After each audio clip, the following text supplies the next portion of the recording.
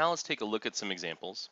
We'll go through the full process, verifying the conditions, constructing our confidence interval, and then writing a conclusion.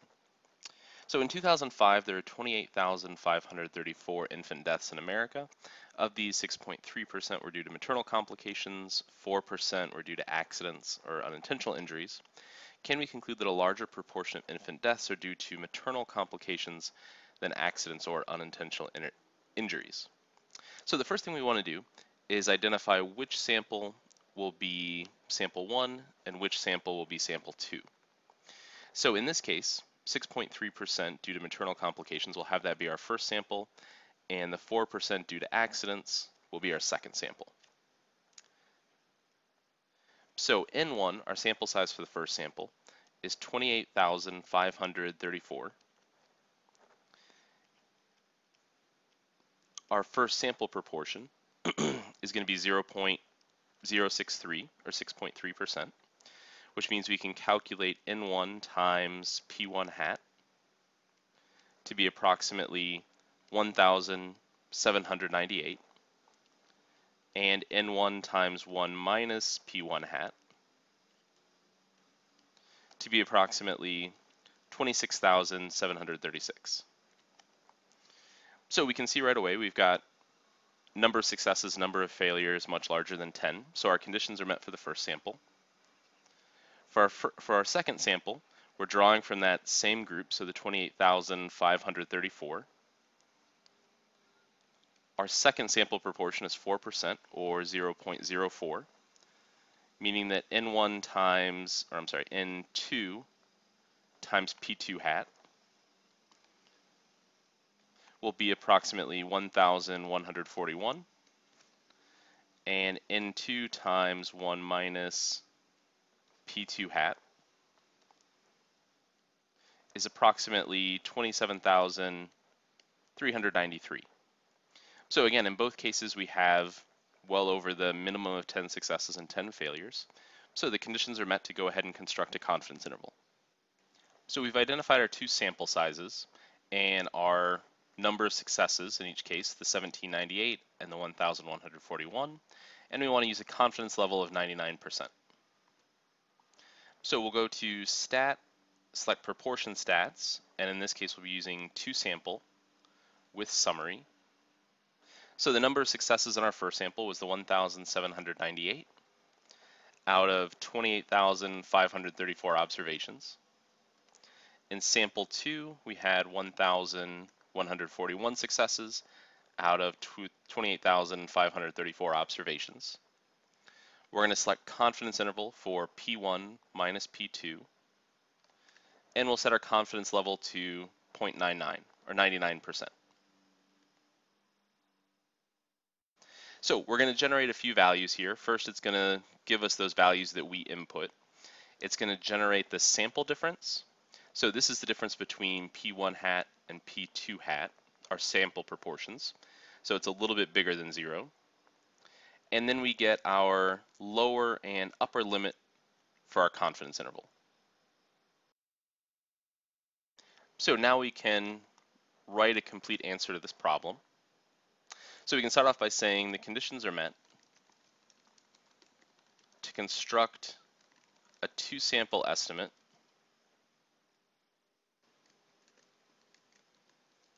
for P1 minus P2 because we have at least 10 successes and 10 failures in each of the two samples. We constructed a 99% confidence interval, so we can say the 99% confidence interval estimate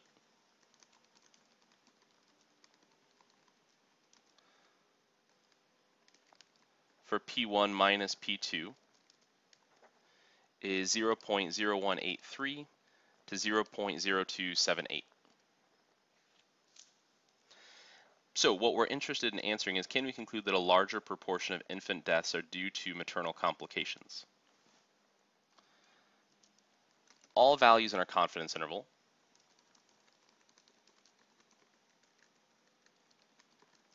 are greater than 0, So we conclude that P1 is greater than P2, which in this case means that the proportion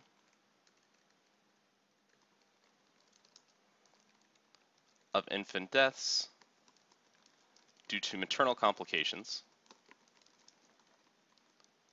is greater than the proportion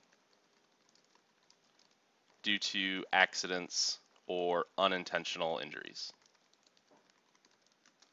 So yes, the data does support this conclusion. So again, we verified the conditions, constructed the interval, and then provided an interpretation, both in terms of just the values P1 and P2, and stating clearly what our conclusion means, and then making that contextual statement.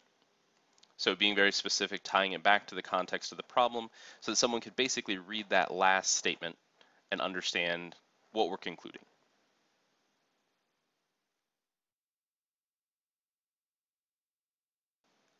In example 2, we have a data providing information from a survey about people who were asked to respond to the question, thinking back to Dr. King's dream of racial equality, do you think that dream has now been realized? In this case, the groups are being broken up into whites who responded and blacks who responded, giving us two different proportions to consider.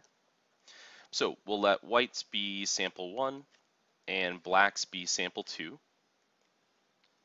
So our sample size for the first sample is 796.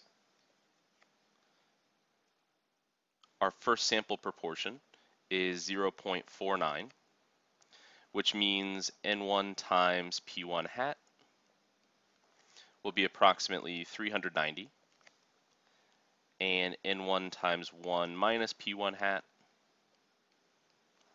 will be approximately 406. For the second group, blacks who responded, our sample size is 376. Our sample proportion, P2 hat, is 0.54.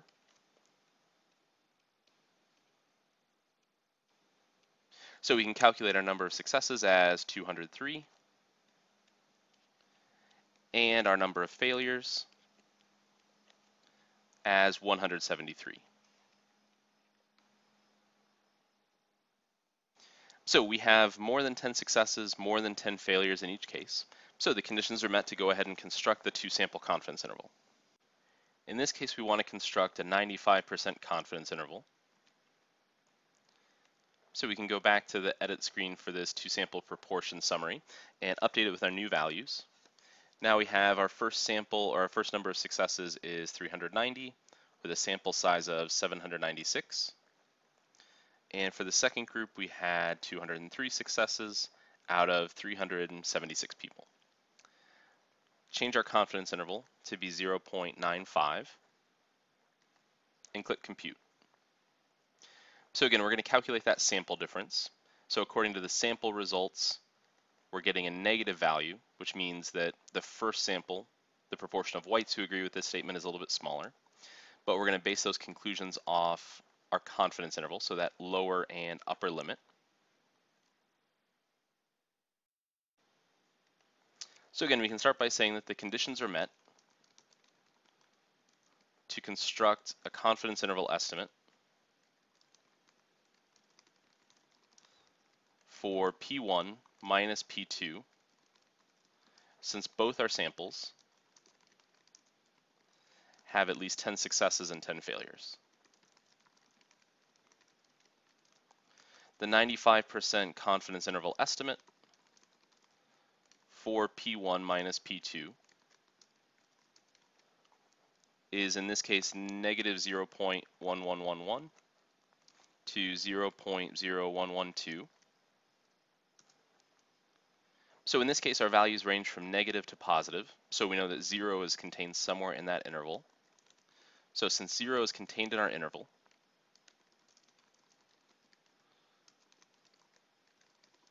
we conclude that P1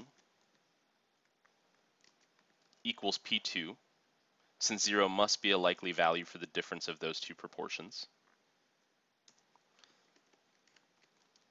This means that the proportion of whites and blacks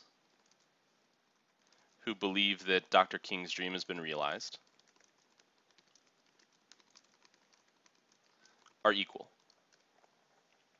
So the question was asking is, can we conclude that the proportion of whites who believe Dr. King's dream has been realized, is equal to the proportion of blacks who hold this view? So yes, the data supports this conclusion.